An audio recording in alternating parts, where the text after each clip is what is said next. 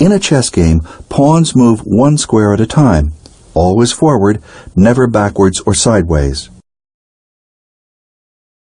From its position on e5, this white pawn can move to only one square, e6. On the pawn's first move of the game, and only the first move, each pawn has the option of moving two squares forward. In this setup, the pawn on f2 can move to f3, or it can move to f4.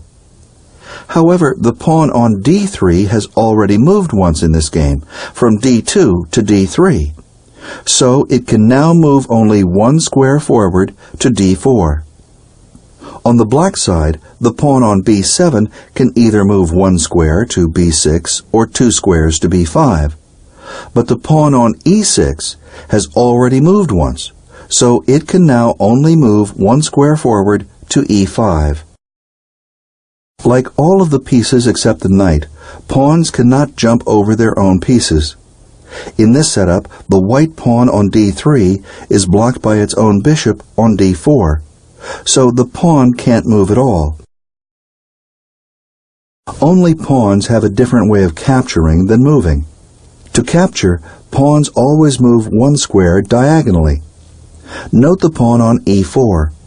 It can move forward to e5, but it can also capture the black bishop on d5 or the black knight on f5. Pawn takes knight. Now look at the black pawn on f6. It's blocked by its own knight on f5, but it can capture the white bishop on e5. The white rook on h4 is two squares away, so it cannot be captured. Pawn takes bishop. Pawns are the weakest member of the chess army because of their limitations in movement.